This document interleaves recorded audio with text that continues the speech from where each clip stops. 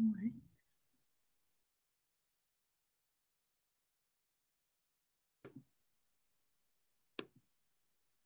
The love of God poured into our hearts, the saving grace of Jesus Christ, and the abundant life of the Holy Spirit be with you all. Let us pray. O God, rich in mercy, full of kindness, out of your great love, you raise us up from sin and death and make us alive together with Christ. Write your word upon our hearts and restore in us the image of your love, that by your Spirit, our way of life may become the way of Christ, through whom we pray. Amen. At this time, we will enter into a space of silence. Allow yourself to get comfortable and grounded. A singing bell will ring at the beginning and the end of our time. If you find your mind wandering, use a centering word, such as Jesus, to bring your spirit and body back to the present.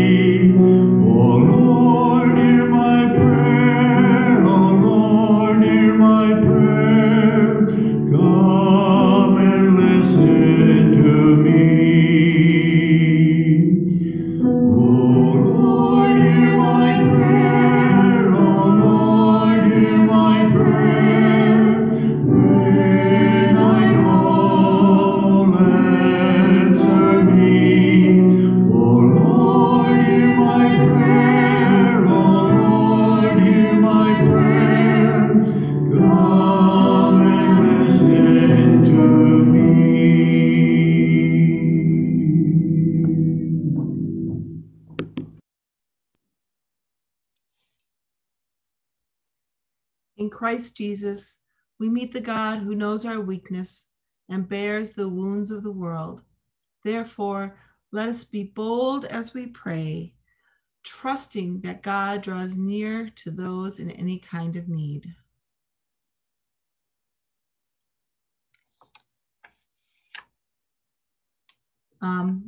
Today, I'm going to talk about one of my favorite prayer practices, the Labyrinth.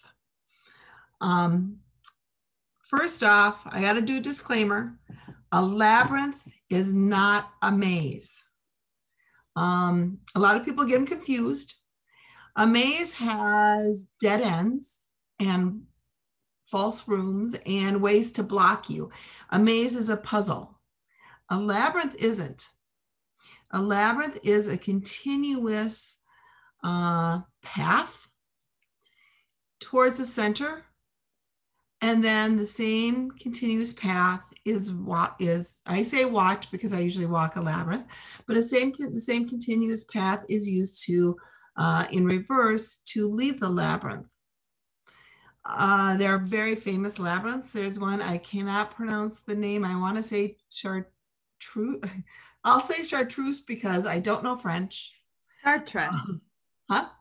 Chartres. Okay. I've been there. It's really beautiful. It is. And it's probably the most famous labyrinth, or one of the most famous labyrinths in the world.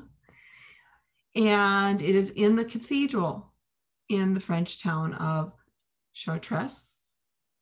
Close. And it is a very beautiful labyrinth. It is not in the shape of the ones that I'm going to show you. The ones that if you have this one from your worship bag, the other two I'm going to show you today are similar in shape. I don't know if this is a technical name, but I think of them as the brain labyrinths because they look like a brain to me. But that's me. There are people, and if you go and Google labyrinths, there's going to be a whole thing about, well, you pray a certain type of prayer going in, you pray that same or a different prayer in the center, and then you pray another prayer on the way out. I don't. I pray as I feel led and as my needs are. So I'm not going to talk to you and tell you got to pray, this going in and pray that when you're inside and all this. I am mostly used to walking a labyrinth. I have done it by myself. I have done it with my children at different ages. I think the youngest, I think Jackson was probably 7 or 8 the first time he walked a labyrinth with me. And I've walked a labyrinth a couple of different times with youth groups, confirmation groups. There's a beautiful one at Luther Park over in Danbury, Wisconsin. And I was very surprised to find these 7th grade kids. They were 6th or 7th, I don't think they were 8th, but 6th or 7th grade kids that really felt that walking the labyrinth was I don't want to use the word beneficial, but it really spoke to them. I have a professor at Luther who is in a wheelchair, and he says he feels, that that's just not the thing for him in a wheelchair. And I have not talked to him about the practices we're going to try today, which is the finger labyrinth. But not everybody can, like Dr. Jacobson, not everybody can walk a labyrinth. So I'm going to show you a couple of different versions that these are actually CJs.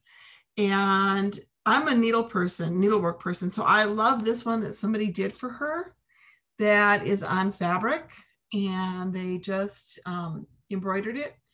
I like it because when I do a labyrinth, finger labyrinth, I like to close my eyes and not concentrate on whether or not I'm in or out of the lines. I don't know if any of you are like me, but I have to color, I guess it's OCD, or a little bit of it. I have to color inside the lines. Going outside the lines is very, very disturbing. So it's the same thing when I do this, but this one, I can feel the fabric, I can close my eyes and feel the stitching on the fabric. and when I can need to turn and everything. And being a quilter, I just love this idea. The ultimate for me in a finger labyrinth, again, I borrowed from Pastor CJ. This one, the grooves are in it. So I can just go and run my finger right in the groove. And I can't easily, well, I suppose I could go this way, but once you're in the groove, it helps me to stay in there. And then I know as I'm going, okay, once I hit the end, okay, deep breath. If I want to change my prayer, I can. If I want to linger in that space, when I walk a labyrinth, I linger in the center of the space for a long time and really use that as my time to talk with God and to commune with God. The one that we have here, I'm not going to have us do it like right now. I'm going to invite, if you have this, to use this practice during our next round of silence. Or you can use what we've already done, any of the prayer practices we've done. You can use the prayer beads, the coloring. I know that Pastor CJ has, if you have the bag, has the M&M prayer in there. You can use any of prayer practice that speaks to you. But if you try the labyrinth, don't worry. Don't be like me. Don't have the OCD. Oops, I stopped here. I got to get back to that place if my finger moves. Just pick it up wherever your finger is and just keep going and pray the prayer of your heart. If it is a prayer of thanksgiving for the gifts you've been given, if it's a prayer of need and of help, if it's a prayer just of praise of how wonderful and glorious God is, don't worry about it. Don't worry about crossing the lines. If you ever want to walk a labyrinth, please let me know. We have a ton of them. I think last time I counted was about 6 months ago, and there were over 50 or 60 labyrinths in this Twin City area alone. There are churches such as Lord of Life out in Maple Grove that have one. There are parks that have them. There's a park, CJ, I know, can put it in the chat if you're interested, the park that we went to over by her, that's part of the Three Rivers Park District.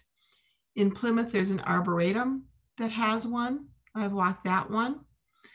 And there is a large, very nicely kind of paved out one in Como Park. It is between the conservatory and Como Lake. So if you come in off of Lexington and going towards the conservatory, and you take that first right into that little parking lot down there, and then you walk up the hill going towards the lake, it is very large. It is very beautiful. The very physically easy to access.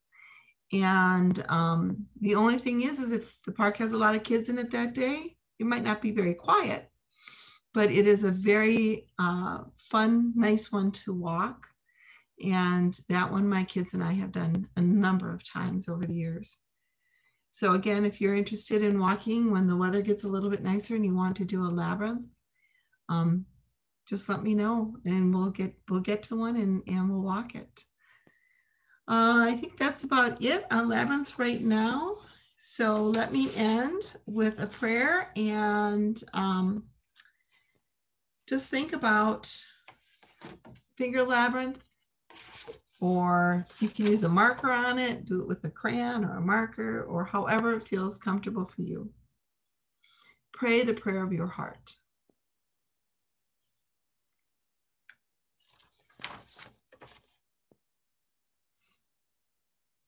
I don't know if we've got the next slide or, here we go. Okay.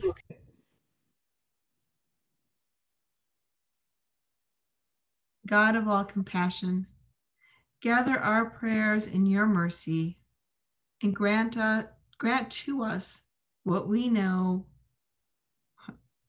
not what we know, what you know we need, that we may walk in the life and peace of your Spirit. Through Jesus Christ, our hope and our salvation. Amen.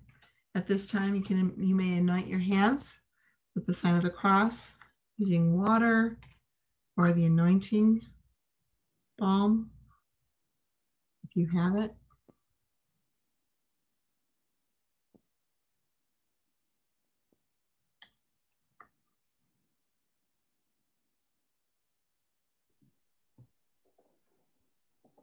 And you may unmute as together, gathered by the Holy Spirit, we pray as Jesus taught us. Our Mother, Father, God in heaven, hallowed be your name. Your kingdom come, your will be done, on earth as in heaven. On earth as it is in heaven. Give us this day our daily. Forgive us our sins. Forgive us our sins, as we forgive those who sin against us. Save us from the time of trial, and deliver us from evil. For the kingdom, power, glory, now and forever.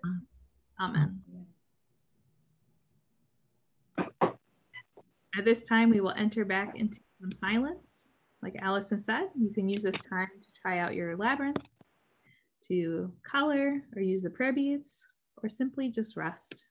If you find your mind wandering, use a centering word such as Jesus to bring your spirit and body back to the present.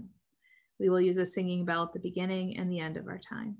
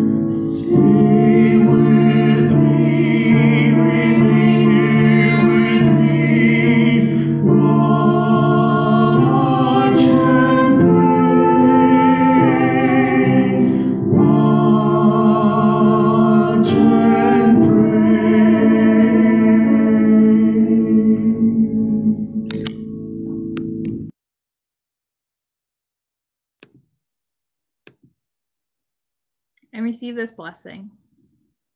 May Christ Jesus dwell in our hearts through faith, as we are being rooted and grounded in love, strengthened by the Spirit, and filled with all the fullness of God. And all God's people said, Amen. This ends our worship for today. Just a quick announcement. Stick around if you're able for lunch via Zoom if you would like. Also, we are going to continue these prayer practices through Holy Week. So we have two, let's see, we have one next week, and then we'll have one, we've counted, one on the 31st, that week of Holy Week, but you'll need some special materials for that. So I'm going to put a link to register for that in the chat. Or you can let me or Allison know if you're interested, and we will make sure to make a kit for you, and you can pick it up on Palm Sunday when we'll have drive-through palm blessings. But hope you can join us that Holy Week for one last prayer practice as well. And we hope you found this helpful. So with that, you may unmute and share the peace. The peace of Christ be with you always. And also with you. And